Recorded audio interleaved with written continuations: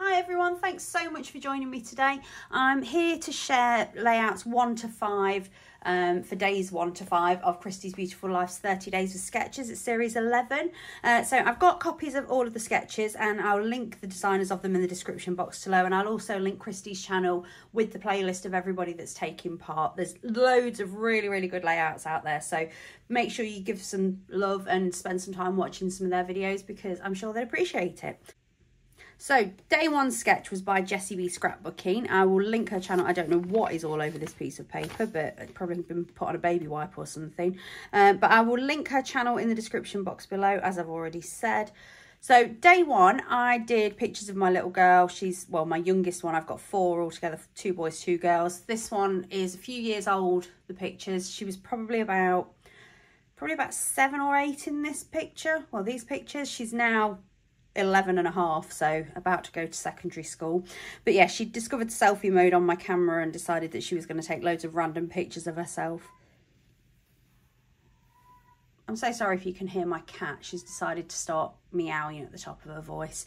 So yeah, I used really old papers, crepe paper Cute Girl, and the black and white was from an old Project Life pack. Loads of random embellishments. This is a foam thicker from an Amy Tangerine pack that really didn't stand out on the white paper, so I backed it with some black cardstock. And to be honest, I've not really used much of that pack because of that whole thing. I use a lot of white backgrounds and they just don't stand out. But now I've done that for the first time, I'm sure I'm going to do it a lot more and hopefully get that pack used up because, as I said, it is really old. So yep, day 1. So day 2, the sketch was by Nicole Santos, and her channel is Because We Love to Scrap. I will link that as well. So I used snow pictures, also years and years old. I've got so many pictures from years ago that still need scrapbooking, so I don't think I'm ever likely to run out of pictures to do. But yeah, old Bo Bunny collection called Altitude. I just cut them into 1-inch strips, and then I've actually flipped the sketch around a little bit and done it that way. But as we all know, sketch is just a starting point. So yeah, really happy with how this one turned out. It's not a colour that I use often with the purple. As we all know, there's not a lot of purple in scrapbooking collections anyway. But yeah, I don't have many winter papers or Christmas papers. It's not something that I scrap often.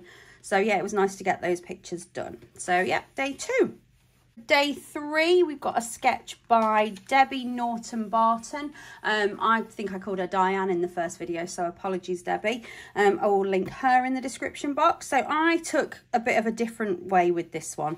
So instead of doing, a lot of people did the torn layers for these bits here. I just took it as a wreath. It's kind of flipped it around a little bit, probably a little bit like that, because I've taken this embellishment cluster and made it this one here, and this one is kind of moved around a little bit. Instead of putting a tag with the title on, I've got this little frame just here that I'll do the journaling on, and instead of the pictures to the side, I've done the title in place of those. So yeah, really like that one. I like all the soft colours. Took me an age to cussy foot. It took me forever to fussy cut all the florals from the Cocoa Vanilla collection, but I think it was worth it. Day 4, the sketch is by Janet Fritz, Galaxy Girl Creations. So this was the original orientation of the sketch. I've just flipped it round and done it this way because my pictures were portrait orientation. I think this layout wins for the oldest product in my stash. So these thickers, 2009, so 14 years old, and they were still sticky. They're actually really sticky. I don't think they're going to be going anywhere for a while. Yeah, it's normally, especially chipboard thickers, they kind of lose the stick after a couple of years, but 14 years and still going strong. So I think they matched it perfectly, and I would still buy them if they were available today. Really like that colour and the font and everything. But yeah, this paper was a Dear Lizzie one. This is an old My Mind's Eye. Not bothered by the fact that this is a white background. That's cream based. I think it actually works quite well with the contrast. So I just did a bit of a edge punch along these ones, made it look a little bit like lace. And more fussy cut florals, but this time they were from I think it was a Paige Evans collection, also years old. But yeah, love that one. That's probably my favourite one from this week, actually. Okay, the final one for this video is day 5. This was a sketch by Scrappy Sisters. I think it was Katie that did this one, Katie Scott. So I've flipped it round again just because she's facing that direction, so it made more sense, but kept the photograph the same portrait orientation. Instead of a second photograph, I've just put this little trimmed down journaling card and backed it with some of this paper. Old Webster's Pages paper this is. No idea where a lot of the other stuff came from. I know this is Simple Stories. I think that was from a really old paper pad that might have been a first edition one.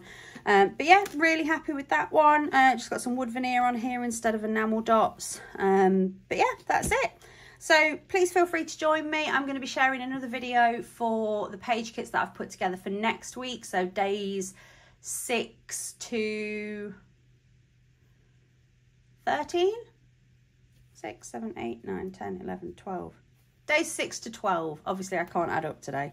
So, yeah, feel free to join me back for that one. If you enjoyed this video, please give it a thumbs up. It really helps the channel. I've not posted for quite a while, so it could do with all the help it can get. So, if you'd like to see more, feel free to subscribe, and I will see you back here soon. Have a good weekend. Bye.